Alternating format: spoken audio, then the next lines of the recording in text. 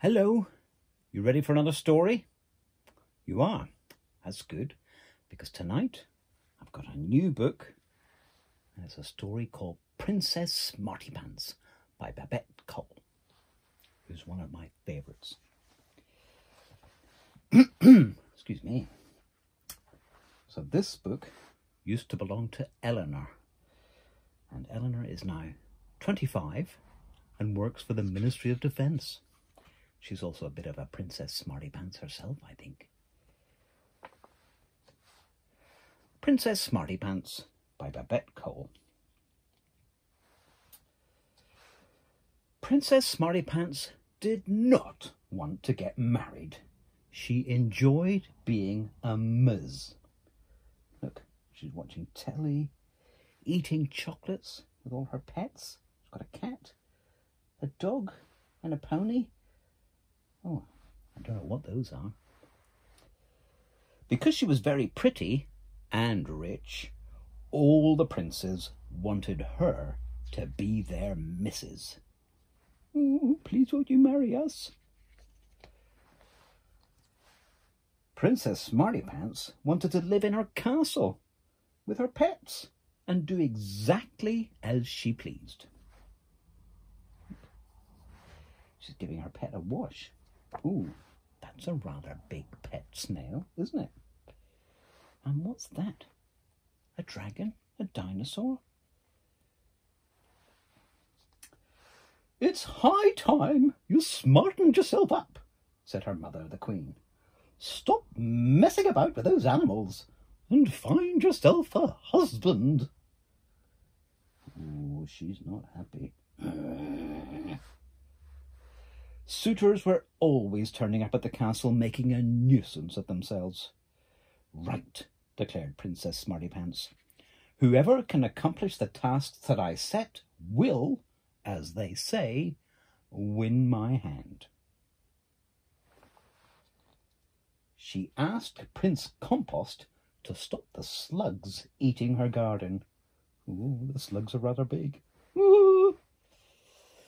He didn't like that, did he? She asked Prince Rushforth to feed her pets. I'm off. He's gone.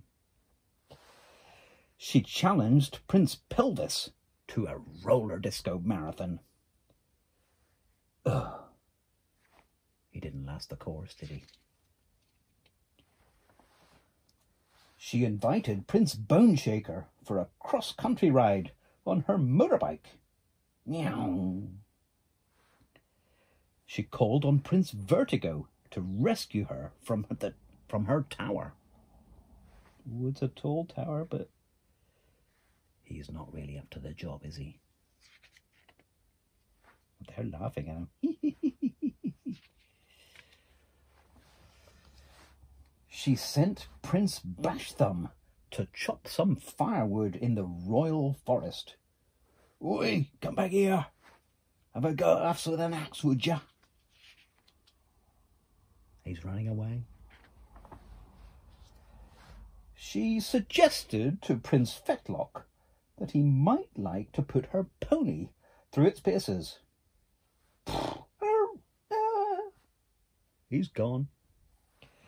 She told Prince Grovel to take her mother, the Queen, shopping. Oh, too many parcels.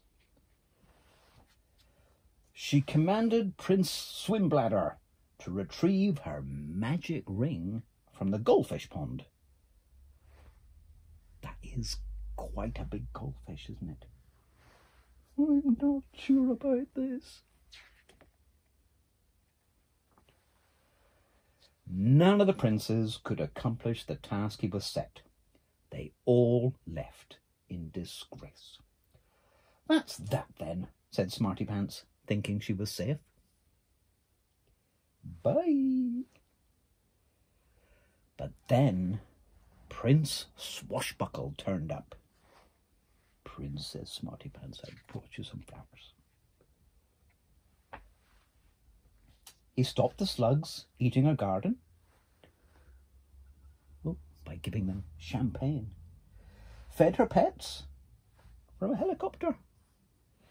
Roller discoed until dawn. Oh, she's pooped now. Rode for miles on her motorbike. Grrr. She's getting a bit better with him.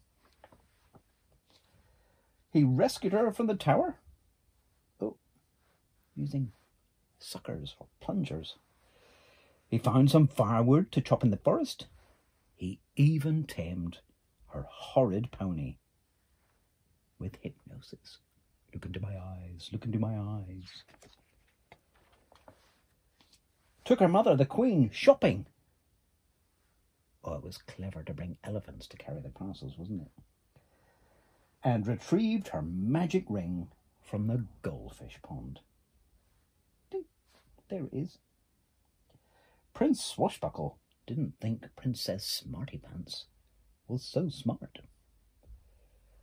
So she gave him a magic kiss. And he turned into a gigantic warty toad. Robert. Prince Swashbuckle left in a big hurry. Bye! When the other princes heard what had happened to Prince Swashbuckle, none of them wanted to marry Smartypants. So she lived happily ever after.